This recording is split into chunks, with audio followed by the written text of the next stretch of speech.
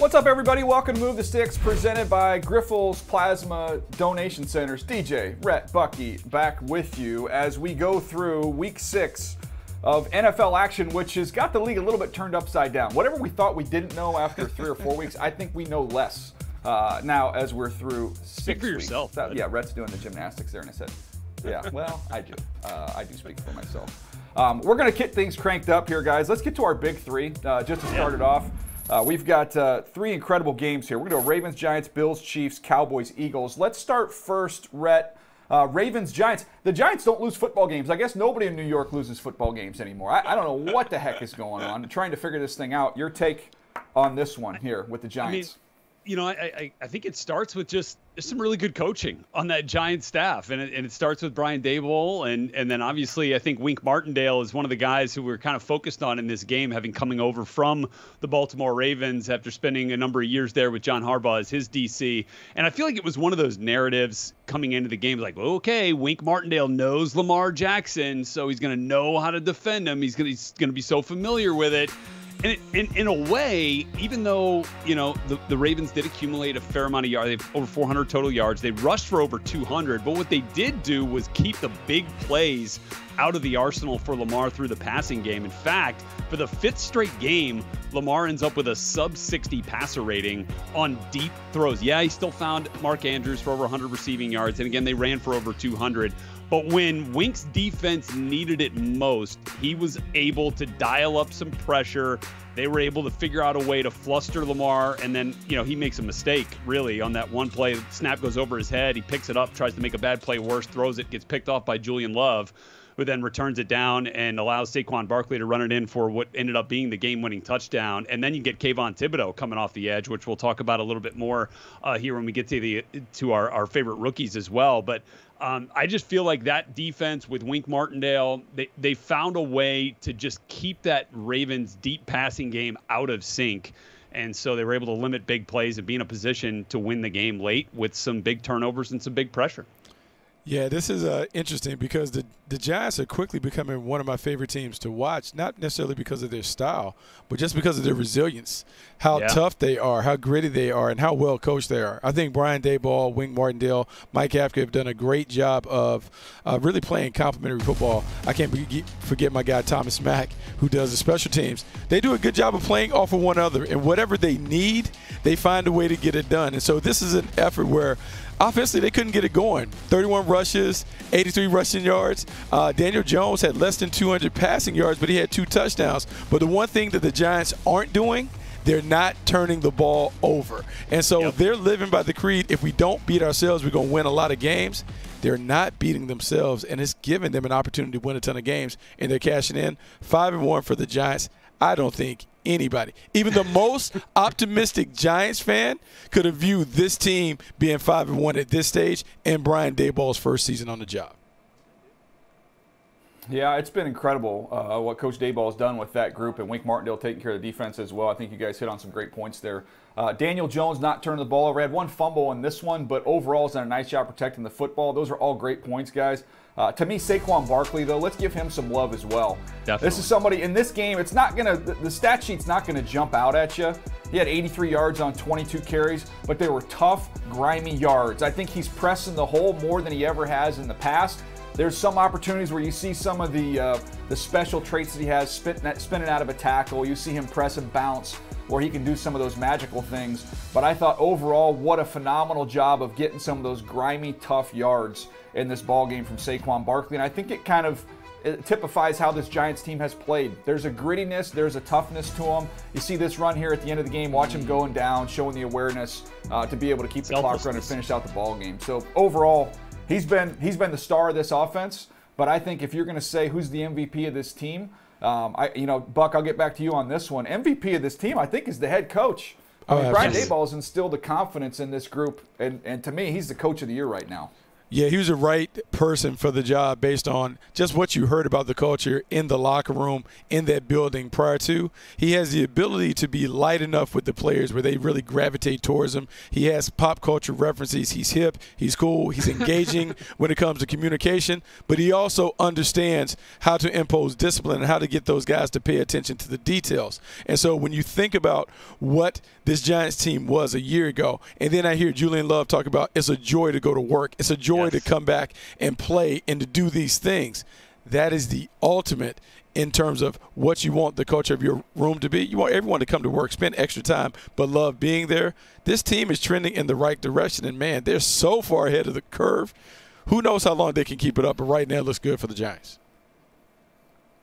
No doubt. All right, Bills-Chiefs. Thought this might be a shootout. Thought we might see 48-47 in this game. It was not. 24-20. The Bills, they go on the road. They get the win over the Chiefs. And, Rhett, this is a game. We can talk about the game, but this has implications as we go towards the postseason. And there is a massive difference from having to play that game where these teams meet up again in Buffalo versus Kansas City. Yeah, you go back to the playoff game, you talk about a 20-possession game, half of those ending up in touchdowns combined and 0 turnovers, right? Well, this game featured a turnover in the red zone on each team's first offensive possession. So you kind of got the feeling it was going to be a little bit different kind of going into this thing. The defense has definitely played a little bit better in this game, especially down the stretch. But one thing that remained the same, the difficulty of defending Stephon Diggs. He is so tough to deal with, and it almost reminds me of the way that it's so difficult to figure out a way to properly defend Travis Kelce in that connection with Patrick Mahomes. So he and Josh Allen have it rolling. They tried to defend Stephon a number of different ways, straight up man-to-man coverage, had a bunch of different zone looks as well. You're watching one of them here where he kind of catches a corner out on basically a smash concept in between the corner and the safety. But like, when it's man coverage, he beats you one-on-one. Like, he'll beat you on a little whip route. He'll beat you, and he'll turn 5 yards into 10 yards with run after the catch. You want to play him in zone, they can scheme up some ways to beat you in zone. They'll figure out some ways to get him free in man coverage as well. And the last third down conversion he had in this game was a 3rd and 2 on that last drive. They send him in motion. He lines up then outside of Dawson Knox, who essentially shields the defender coming over with the motion in man coverage and just allows a simple 5-yard out. 10 yards, easy conversion. Like, they're scheming him open. He gets open by himself. And then the last part of it is the connection with Josh Allen. Like, sometimes when he's covered, sometimes when they're, they don't have the best route concept on, Josh Allen's arm can beat you, right? And so when he knows where Stephon Diggs is going to be so often, and with that chemistry that they've developed over these last 3 years, like, that part of the game, I mean, it's just, there's no way to effectively defend that connection here. And the other thing about it, 9 of 10 of Stephon Diggs' catches in this game either went for first downs or a touchdown. That's big-time ball. Yeah, that is big-time ball, and this was a huge game for the Buffalo Bills. This is one that they had certainly circled on the schedule. They wanted to make sure that they could get over the hump. They had to knock off the bully. They had to make sure they knocked off Kansas City so they could get home field advantage in the playoffs if it came to that, and they were able to do it. And I thought it was really telling in terms of the way they were able to do it on defense. This might have been the first time that we saw how the impact of Tyreek Hill's departure may change the way people played the Kansas City Chiefs in a big game. Didn't see as much too high safety. Saw them challenge their guys man-to-man. Thought they could go one-on-one. In the past, they hadn't necessarily been able to do that. Leslie Frazier still didn't bring a ton of pressure, but they were able to lock in, play some man, do some things where they could spy the quarterback.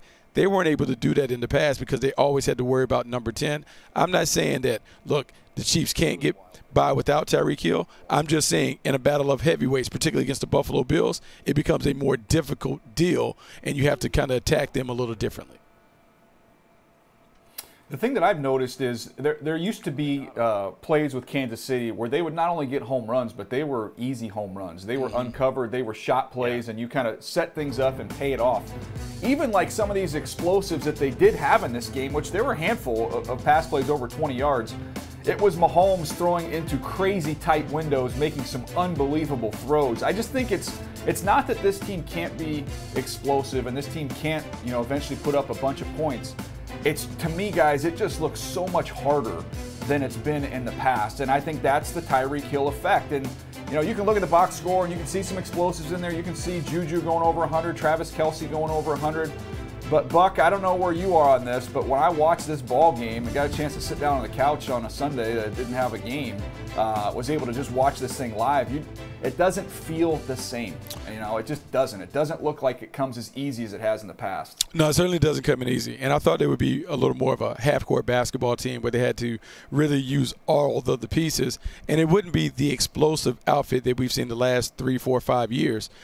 But it is a little harder than I anticipated. I thought they would lean into the running game. I thought that would kind of lead to some bigger plays, off-play action, and the like. They haven't been able to do that just yet. And so the good thing about this is it's an early season matchup, so Andy Reid and Eric Bieniemy and that offensive staff will be able to go back into the lab and look at what they need to do to be able to get past the Buffalo Bills. Because the one thing that we do know, these teams are headed on a collision course. They're going to have to meet again. This was kind of like the preview to what will be and what should be and what we hope to be a title game matchup where we see two of the best teams in football duke it out to go to the Super Bowl. Well, speaking of rematches that we could see down the road, we know we're going to see one in the NFC East. This was the first meeting between the Cowboys and the Eagles. This was Cooper Rush, not Dak Prescott. This was the Eagles remaining undefeated, 6-0. They handled the Dallas Cowboys. Rhett, what did you learn from this game? And let's look forward a little bit to when they're going to meet again down the road, how different it is just with the change at quarterback. Well, and that's the thing. Like, I think you'll leave this game as a Cowboys fan saying, okay, next time we play this team with Dak Prescott, given that he remains healthy and is available moving forward, I feel pretty good about our opportunity to be in this game from the jump and throughout, all 60 minutes, right? The way they came back in the second half, certainly a valiant effort. Thought the run game was pretty good. Zeke over 6 a carry. Micah Parsons got started slow, but did kind of come on once Lane Johnson left the game. But look, I think the thing that we need to do with this is talk about Cooper Rush and give him his credit for what he had done in Dak's absence up to this point, which was essentially go undefeated, right? But here's the thing. There's generally a reason why a quarterback like that is not starting somewhere on a big money deal, right? I mean, he just does not have necessarily the skill set that the starter has. I mean, it's just obvious. There's a reason he's a QB2. There's a reason, that he's not out there for another club starting somewhere. And I think that's basically what you saw here was an expiration date on Cooper Rush. And I think I kind of go back to, you guys remember when Brandon Weeden was playing in the league and had a couple of those opportunities where he'd come in for an injured starter and, man, he'd light it up, throw it all over the yard. They'd either win the game or get really close, and then he'd have to start the next week and it'd be a train wreck most of the time. I feel like Cooper Rush, much better in that respect, in that he was able to win 4 games this season, just not quite enough. Look, the arm talent's different. I think there was a number of throws here where he was late and the ball just didn't have the zip to get out there to where he wanted it to go. I remember sitting there watching a couple of those throws, one to Michael Gallup in particular on basically a 12-yard hook route on the perimeter. I'm just like, all right, is that thing going to get there? Ultimately, it didn't. That was a reason why he had 2 interceptions in the first half. Now, he did have some good throws in this game. I think just ultimately not enough. And this offense will be way more dynamic with Dak Prescott out there. And I think that's what Cowboys fans should latch onto, is that they were in this game in the second half, and that with Dak back, they're going to have an opportunity to give a better game to the Eagles. Yeah, Red, a lot of the attention will be on the clock striking midnight on Cooper Rush. Yeah. Like, it was a nice story. It was a nice little fairy tale, but at some point you knew he was going to come back to earth. I think the bigger thing is the Philadelphia Eagles and how the Philadelphia Eagles control the trenches when they want to control the trenches. Meaning, when the game got tight, the Philadelphia Eagles did what I watched them do to my Jaguars up close and personal. They ran the football down the Dallas Cowboys' throat for that clinching drive. And so when they want to play what we call big boy football and they want to run it down your throat, they certainly have that club in their bag. And so sometimes we'll talk about Jalen Hurts and them passing to the weapons outside, and that is a requisite for this team to get to the next level. But the one thing that we do know, when it gets tough for the Philadelphia Eagles, they can line up and they can just run the football at you. And to me, that is their superpower, and it's one of the reasons why this team is for real as a Super Bowl contender. Yeah, to me, you guys, when I look at the Philadelphia Eagles, to me, a guy that needs to get a little love is Brandon Graham. This is a veteran for them that was huge in their Super Bowl run. They talked about it on the broadcast. But you watch him week in and week out. He gives you power rush. He collapses the pocket. His effort is contagious. They roll guys through. They've got a deep group there. But to me, he's one of the more underappreciated pass rushers in this league and has been for some time. That was a big hit, ended up being an interception, helped create a turnover. But he just kind of wears tackles out. I think of, an offensive line having that cumulative effect of wearing people out. I think this defensive line can do some of those same things with the wave of guys they throw at you. I thought they kind of wore down this Cowboys offensive line. And another thing I would add here as we go to break, guys, is, man, Landon Johnson, we got an idea of just how valuable he is when he went out of that game. Lane Johnson. When Lane Johnson went out of that game, you saw, them struggle a little bit with Micah Parsons there on the edge. So hopefully to get him DJ, back and they'll be okay. That little Freudian slip there, I kind of like it. That's like the right guard, right tackle combo, right? Landon Dickerson and Lane Johnson. Yeah, I know. They're right next to each other. They're right next to each other. That's not fair. It's not fair at all. All right, we're going to take a little break. We're going to come back. We're going to get into 8 things we learned from week number 6. NFL Plus is the league's new exclusive video streaming subscription service. NFL Plus has your game day covered with live, local, and primetime regular season and postseason games right on your phone or tablet. NFL Plus available in the NFL app and at NFL.com. Subscription plans start at just $4.99 a month. Fans can visit plus.nfl.com and sign up for a free trial of NFL Plus today. All right, it's time for the Grade 8. We're going to go, Elite 8. I always screw that up. The Elite 8. 8 things that we can take away here from week number 6. Rhett always chuckles when I do that. Every week I can count on me screwing that up. You're not a host. What do you want to do? Rhett just giving me the business. Oh, yeah. I feel it. I play one on fast. That's right. Let's go. So let's start us off here. I'll go first one here. Let's go to the Packers. I got a chance to watch this whole game live on TV. Then I went back and watched the tape. And, Bucky, I want to get to you on this point because when I watched it, there are no difference makers on this group. When you watch them, we used to always talk about creating advanced scouting reports as you're watching Sauce Gardner just swallow these Packer receivers. Romeo Doubs couldn't get away from him. But when we would do advanced reports when we were scouting, you would always circle the guys or highlight them, put them in a different color, but these are the guys you have to take away. Who is that guy? I don't even know who that guy is for the Green Bay Packers, Buck. Yeah, no, this is the thing with the Green Bay Packers. The lack of difference makers really stands out. It stands out because the quarterback is regressing. I know we don't want to say that, 4-time MVP, but he's not the same guy anymore. And so as he gets older, he needs more support around him. And right now they're not getting that, particularly because they're not running the football effectively and the defense isn't playing lights out. I am worried about the Green Bay Packers. All right, what's your takeaway here? What we got next, Buck? Oh, man, the dirty words. The Falcons are scrappy. I didn't know that my fellow Tar Heel, Arthur Smith, would be able to build a bully in Atlanta, but that's what he's doing. The Atlanta Falcons took one of the best defenses in football, took him to the shed, ran it all up and down the field, 168 rushing yards. And, man, they did it with a variety of guys, a hodgepodge of guys, even Marcus Mariota getting into the party. And what I really liked about it, I think some people can appreciate it. I can't appreciate it because I don't like beer. After the game, Arthur Smith took him up to the club suite, took the offensive lineup to the club suite, and treated to a couple brews. He said, we beat him up, then we drink and celebrate. I like that. I like what Arthur Smith is doing. Treat the offensive lineman, to borrow a phrase from Arkansas's head coach Sam Pittman, smoke cold beer. Let's go. Especially after he was mic'd up. You probably heard the previous week, I'm going to run the you-know-what out of the ball, and they did. And so that was certainly fun to watch. And I just loved seeing Kyle Pitts score a touchdown when everybody had already benched him in fantasy. So finally got that rolling, as you might expect. All right, I'm going to move us team. I know, man. Mine too. It's been tough. I'm going to move us on to another game. And actually, both of my takeaways here, both the things that I learned from Week 6 are coming from this game, which was not the prettiest. Seahawks hosting the Cardinals. I'll start with the Seahawks and the positives. It's going to be a heck of a rookie class for John Schneider and Pete Carroll and this crew. Obviously, they've been starting a pair of rookie tackles for much of this season. And how about Kenneth Walker? Looking like K9 that was on a Heisman Trophy campaign for the Michigan State Spartans a year ago. And, man, he has filled in nicely for Rashad Penny and might end up giving him a bit of a lift as well in the run game. Had a touchdown, in fact, the only touchdown from either team in this game. He's got some serious burst and explosion as well once he gets past that first level of defenders. And then you look on the defensive side of the ball, Kobe Bryant and Tariq Woolen are making plays all over the place for the Seattle Seahawks. I want to go back to what they did in Week 6. Combined for 13 tackles. Both got their hand on a football in terms of a pass defense. Pick for Tariq Woolen was his 4th.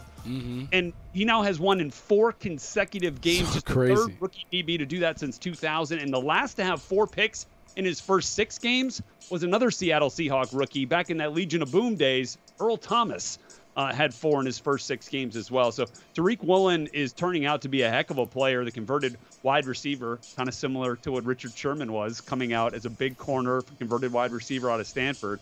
Kobe Bryant. Boye Mafe has a sack on the season, too. This is going to be perhaps a real building block, almost like when we look back at what the Saints did a few years ago with that Kamara class, Ryan Ramczyk, Marshawn Lattimore. This might be that type of class for the Seattle Seahawks.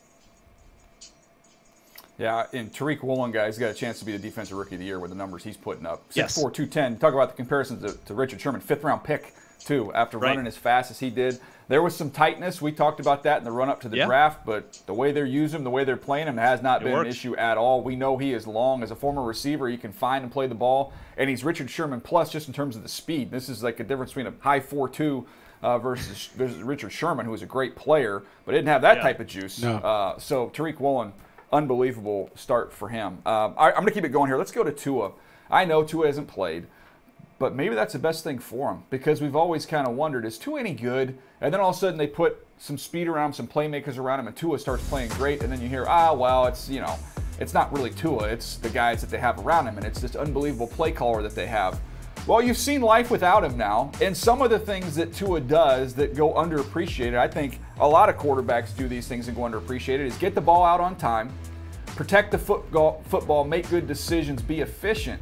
And I feel like sometimes, Buck, we talked about the things that Tua wasn't. I don't know that we appreciated the things that he was. And I think him not being in the lineup and them seeing what life looks like without him, I think there's a healthy appreciation for the way Tua plays the game. Absolutely. I think everyone is seeing that just in following Twitter and looking at all the Dolphins fans and what they're talking about. Yeah, there's a greater appreciation for Tua Tagovailoa after seeing what it looks like without him. And we talked about with Tua, it's a little bit of the Alabama offense, surrounded with big-time playmakers, let him be a pass-first point guard. That is how he played it, and that's why we made the comparisons to Drew Brees when he was coming out. And so it's interesting. We'll see how it plays out. But let's go to the other part of that. The Vikings, sneaky contender because they are a well-balanced outfit. I don't even think they brought their A game against the Miami Dolphins, but they were able to somehow win it. Dalvin Cook didn't have over 100 yards. Kirk Cousins was right below 200, but that Justin Jefferson showed up and had a 100-yard game. Their defense continues to make plays, and you just look up, and Kevin O'Connell has his team winning games. This team couldn't win these games the last couple years. They couldn't win the close games. They would fall apart somehow at the end. They are making the plays needed to just put the dub in the column. And if they keep stacking these wins with the Packers struggling and the rest of the division not quite up to par, the Minnesota Vikings are going to win the division, and they may have a nice seed getting ready for a deep playoff run.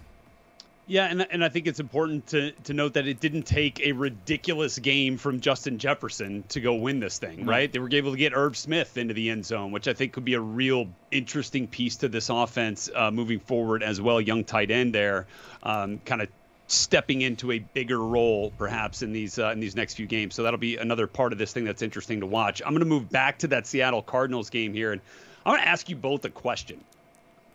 What is the Cardinals' offensive identity? I'll wait. Good luck. I don't know. Let's see. We can go a couple things, Buck. Let's go a couple of them. Okay. Buck likes spread and shred when it's at its best. Chuck and duck when it's not. So that's it's flip a coin. Whatever you want to call that. I'm serious. Like, what can you say? Like, it just feels like it's all disjointed. They're out of rhythm. Like, there's just no consistency with the way that they really attack defenses, it feels like. And obviously, they've been shorthanded. No James Conner, and they haven't had DeAndre Hopkins all season long, obviously with the 6-game suspension. But he is eligible to come back in this next week for the Cardinals. Maybe that has been the missing piece to finding some real rhythm offensively and being able to make a play when Kyler Murray doesn't have to try to, elude the rush and juke 3 guys out of his socks for a 20-yard run or scramble and throw, because that's really been what they've had to rely on for the most part in these games. And this is the second time this season, guys, that they have played a game in which they have not scored a touchdown.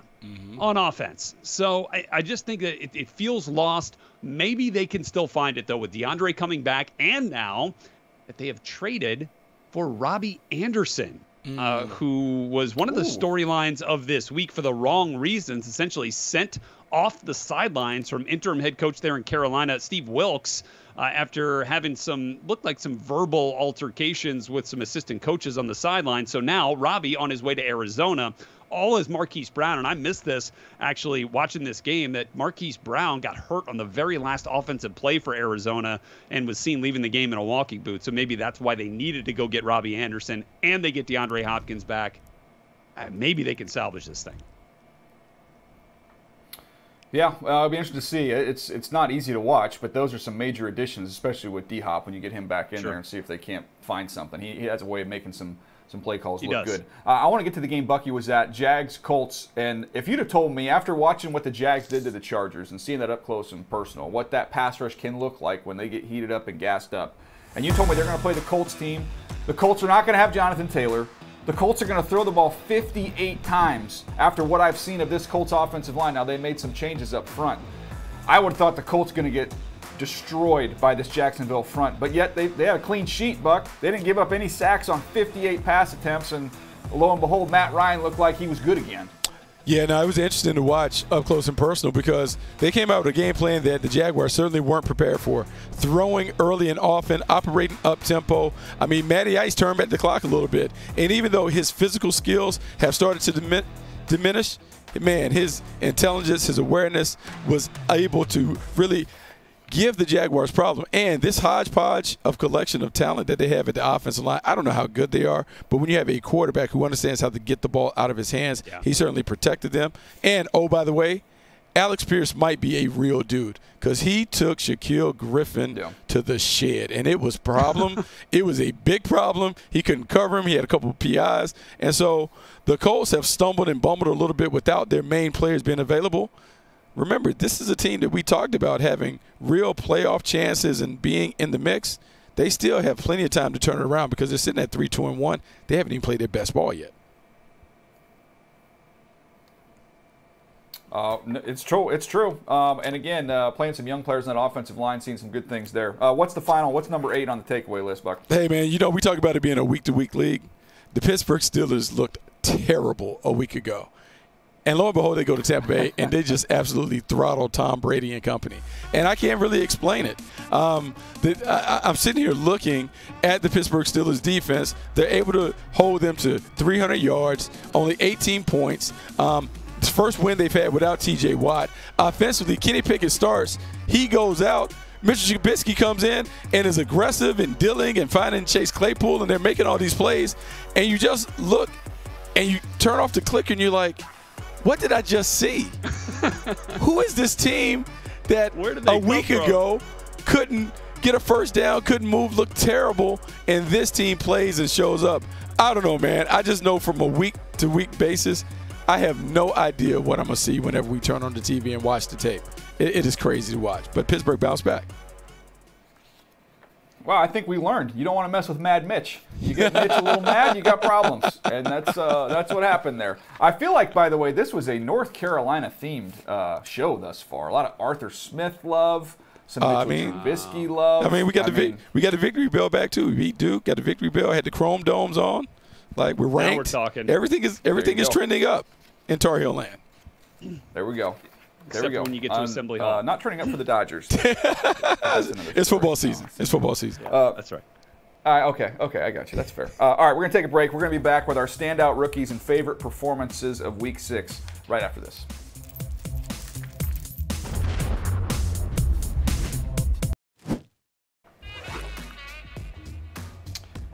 Cancer screening can help prevent and detect a number of cancers early, which often means less intense and more successful treatment. If you don't know where you can get screened, the NFL and the American Cancer Society can help. Visit NFL.com/crucialcatch or text CATCH, C-A-T-C-H, to 635-635 to find your local cancer screening center and additional screening resources. All right, guys, time for our rookies here. We do standout rookies each and every Monday, and I feel like I'm on repeat because I usually just grab a Jets rookie because I know some Jets rookie is going to do something big. And not the first time I've gone to their running back in Breece Hall. We said a few weeks ago he's due to break out, and we've seen that over the last several games now. He has become the focal point of their offense. And to me, if you ask me who the best two players are on the Jets, we're going to get to their defensive line a little bit. Quinnen Williams, the best player on this team. This is the second best player right now, Breece Hall. He is ready to be a star in this league and emerge as potentially the best running back in the entire league. He's got that type of ability. He pops a little trap for a touchdown. He's got burst to get to the perimeter, as you see here. He finishes runs. He's an asset in the passing game, which we saw in Pittsburgh previously. But 116 yards on the ground against the Packers. Buck, he was outstanding. He's outstanding. He's the same player that he looked like he was going to be at Iowa State. He's just smooth and crafty. He does a good job of finding those creases, and the Jets have really given him more responsibility, and because of that, their offense is beginning to flourish. I'm going to go and stick in New York. Let's go Kayvon Thibodeau coming off the edge. He's a one-trick pony in terms of being a speed rusher, but, man, that trick is really nice, and he was able to get a strip sack to close the game out against Lamar Jackson and the Ravens. And when we think about the New York Giants and the success that they've always had traditionally throughout this franchise's history, it has been when they've been able to dominate up front with the pass rush. I now am beginning to see Big Blue come back and get all their pieces back. Kayvon Thibodeau to go with Dexter Lawrence and Leonard Williams and Azeez Ojulari. This is a dangerous team. Kayvon Thibodeau is one of those guys who has that pass rush ability to be a closer. We saw him close out the game against the Ravens on Sunday. Yeah, Dex with a sack as well in this game. And look, I think, we talked about it kind of, quite a bit when we were evaluating Kayvon Thibodeau coming into the draft. What does football mean to him? What are the priorities? And that was one of those kind of unfortunate storylines that was surrounding him. I don't know if you saw him emotional walking off the field. If you don't think that making an impact for this team and being an impact player for this franchise means something to that guy after being sidelined with an injury for the first few weeks and then starting to get his legs under him again, I think you're sadly mistaken. And so I think the Giants hit a home run there. And again, another one of those rookie classes. By the way, Wan'Dale Robinson getting into the end zone too, providing a little extra boost there for that passing game that's been void of wide receiver help. I'm going to move on to another rookie here, guys. Bailey Zappi. I mean, for the second straight year, a rookie quarterback has impressed us at times for the New England Patriots. Last year it was Mac Jones. This year now with Mac injured, Bailey Zappi, and I know we don't get too big on stats here in terms of what it means historically, but Bailey becomes the first rookie to win each of his first two career starts with a 100-plus passer rating in both games since Sonny Jurgensen in 1957. So I think it's been really fun to watch how comfortable he looks back there. And look, let's not downgrade the fact that he's playing against a Browns defense has some pretty dang good players over there. I know Denzel Ward didn't play and Jadeveon Clowney didn't play, but Myles Garrett's still out there. Greg Newsom's still out there. I mean, there's some guys that can make some plays defensively, and Zappi was just dealing all day long. He now has twice as many touchdowns as Mac Jones and 4 fewer interceptions. Is that fair, though? Is it fair to just talk about Bailey's success without mentioning the fact that the New England offense was an absolute train wreck in the preseason, in training camp, and through the first few weeks of this season? And one of those historical trademarks of a Belichick coach team is getting better each week. And is Zappi just a product of them figuring it out on offense, simplifying it a little bit? Would Mac have had the same success? Hard to say, but Bailey's playing so well that Belichick, when asked about the quarterback situation, was like, well, we'll just have to see how that process plays out. Wow. I don't know what to expect going forward. Last year, remember we did rookie report cards last year, and every week Rhett would give Mac Jones an A. Yeah. And I'm beginning to think maybe that's just an easy class in New England. Yes. Maybe it's just an easy class, and that's why those grades are so good. Bailey Zappi's been outstanding. All right, let's get to favorite performances of the veteran route here. I'll lead us off. Allen Robinson for the Rams. It was nice to see him get going a little bit, and going back and watching all his targets, guys. I feel like he's not the traditional fit in the McVay system. You think about all their wideouts kind of look the same and kind of, they're interchangeable and they're pristine route runners and in and out of breaks. To me, Allen Robinson can do some of those things, but I think he's at his best playing kind of big boy football. He gets a goal line fade. He gets a back shoulder fade, which you see right here on the screen. Using his size to post guys up, work back to the quarterback. To me, they're figuring out how to use him. And I think that's a process when you bring in somebody, even though they're talented, you got to take some time to get your feet wet and figure out how do we fit him into what we do. And we have to change a little bit of what we do for Allen Robinson. I give him a lot of credit for being patient. I give Sean McVay credit for figuring out what to do with him, Buck. It was nice to see him get going a little bit. Yeah, it was nice to see him get going. They needed him to get going because this has been too much of a Cooper Kupp show. And I love Cooper Kupp, but you can't just win with one guy catching all the passes in the passing game. You got to have some balance. You got to make the defense deal with some of the other weapons on the outside, so they finally were able to do that. I'm going to go back to Atlanta and continue to talk about the Falcons and Marcus Mariota. Yes. Marcus Mariota, like, I didn't know how this was going to work because in my mind I'm still thinking Marcus Mariota was ultimately benched by Arthur Smith in Tennessee. Like, do they really have this connection? But Marcus Mariota has been terrific, man. He completed the first 12 passes, did a great job of just managing the game. But he has kind of leaned into the athleticism that I always felt like early in his career he was reluctant to use. 50 yards on the ground enhances an already potent rushing attack, even though they don't have name brands in terms of at running back. Collectively, this is a dominant rush offense, number 3 in the league running the football. Marcus Mariota is a nice complement at quarterback, can throw it a little, can run a little, manages the team. That's why the Falcons are a big surprise this year. Yeah, and I do want to go back, and I love what the Falcons have been able to do to kind of figure out a way to get a couple of wins and grind out some wins for sure. But I want to go back to the Rams here for a second because not just have they started to find a way to get Allen Robinson involved, DJ, but how about manufacturing run game? They had 8 different ball carriers. 8 different. They had just as many guys with a rushing attempt, and although Matthew Stafford's were knees, but still 7 different guys with true rushing attempts. Like, they're trying to get as creative as possible to figure out ways to move the football down the field. And I think again that's a credit to what they do from a staff perspective offensively as well. All right, I'm going to get my standout. Was a guy who I kind of called out, not necessarily called out, but called out for just not being what he had been a year ago for his team. That was Jamar Chase with the Cincinnati Bengals. Felt like they were missing that explosive element with Chase in the pass game. Boy, did they find it down in the Superdome. And, well, I guess when your starting quarterback wears the number 1 wide receiver's national championship jersey into the stadium in which they won a national title together, you better expect a pretty big game, and that was the case for Jamar Chase. While he did not have 221 receiving yards like he did in that 2019 national title game in the Superdome, he did go for 132 and 2 touchdowns, one of which was a 60-yard catch and run, showcasing that physicality that he has at the wide receiver spot to make guys miss, to run through tackles. He did that with Bradley Roby and Tyrann Mathieu giving chase, and that ended up being the game-winning touchdown for the Cincinnati Bengals on the road. I think for the Bengals to really find their consistent rhythm offensively, you got to find a way to get the ball to Jamar Chase and let him into some of those situations where he can make guys miss and get those explosive plays down the field.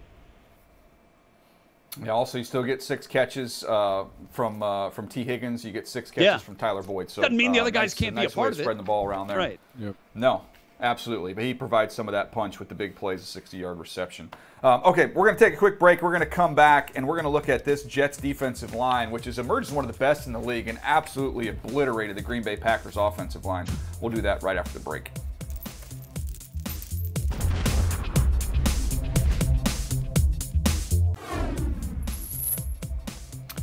It's time for Battle at the Line, presented by Caesars Sportsbook. And we talked a little bit earlier about the Green Bay Packers not having a big-time marquee weapon that you have to worry about. I know one thing. The Jets were not concerned with them. Their secondary held up very well, played great, Sauce Gardner, DJ Reed and company. But this game, man, this was dominated by the front of the Jets. Quinnen Williams, guys, was the best player on the field. Completely dominant, but it's not just him. You see Bryce Huff with pressures. You see Sheldon Rankins running games and twists inside. John Franklin Myers getting some heat. Carl Lawson getting heat off the edge. This was a group that, to me, is really kind of emerged as one of the best in the league. I mean, that was Quinnen Williams. He was as impressive, Buck, as anybody in the league yesterday, the way he dominated the interior of that line. He was not alone. That is a good group. Yeah, it is a good group. I think Robert Saleh referred to him as a bowling ball of butcher knives. I've never seen a bowling ball with butcher knives, but I would assume that would be very dangerous to deal with as we're getting close to Halloween. So I don't want that to come in my neighborhood. But this is what I'll say about that defensive line. That defensive line is outstanding, and they control the line of scrimmage. And much like Robert Saleh was able to do in San Francisco with that group that he had, he's able to control the game at the line of scrimmage. Quinn Williams, 5 tackles, 2 sacks, 3 quarterback hits, always in and around it. Also blocked a field goal. Dude was 3rd overall pick in the draft because we thought he had dominant potential. Now he's living up to some of those expectations. And if he plays like this, the Jets are going to be a nightmare to deal with at the point of attack. Yeah, and look, I think it does kind of go hand in hand, DJ, with your earlier point about the Green Bay Packers, right? You're not scared of anybody out there, right? So you saw the Jets were able to utilize the single high safety majority of their, the majority of their coverages in this game. So you can do that. You don't have to get that second safety up into the box or back deep. You can have him, play a little bit closer to the line of scrimmage and cause some havoc out there. Sheldon Rankins, played well in this game too. Wasn't just Quentin Williams. Man, I mean, it just feels like they can come at you from so many different ways. And I don't even know if we really started to see the Jermaine Johnson effect yet either. So I think there's still some room for this team to grow defensively. Yeah, exactly. That's what I mean. Yeah, he was playing well early in the year, especially against the run. John Franklin Myers, another one who's a really, really good player. So they get Vinny Curry. They got him back. Again, I look around in the league, and I know a bunch was made earlier in the season because the Jets had come out and said, look, we're going to try and keep Quentin Williams fresh. We're not going to try and overload any of these guys. We're going to roll guys through. And I know some people say, you keep your best guys out there. But this is kind of the way, the San Francisco way when they were rolling, when Saleh was there. He saw it, having waves of guys to roll through there. And they throw different pitches, man. You got to deal with some quickness with one guy. The next guy comes out there. Clemens comes out there. They're rookie. He just wants to put his hands in your chest and take you right back to the quarterback, right? Well, that and I don't think the 49ers had a cornerback during Saleh's run there as good as Sauce Gardner has been early on and as good as he can be. So, I mean, that gives it just another element, right? That you can just trust that guy out on an island right now if you really have to, especially, when the receiving core isn't quite up to snuff. Yeah, no, the combination. No doubt. The combination is really working. The pass rush to coverage, they're doing all those things. And if they're able to run the football like they've been able to run it, that is a recipe for success for the Jets. Yeah, it was John Runyon and Royce Newman inside. They did not want to see any more of number 95. I can promise you that. There was one, I think we might even have showed it on the clip, where Quentin turns his shoulders and the guy's just trying to box him out. He's literally got his back to him, just like, please, just whatever I got to do, try and slow this dude down. If I can't do it on the front side, I'm going to try and do it on the back side. Yeah, see if I can box him out and get a rebound. Good call. Anyways, hats off to the Jets. They are 4-2. The Giants are 5-1, man. New York football. Who knew?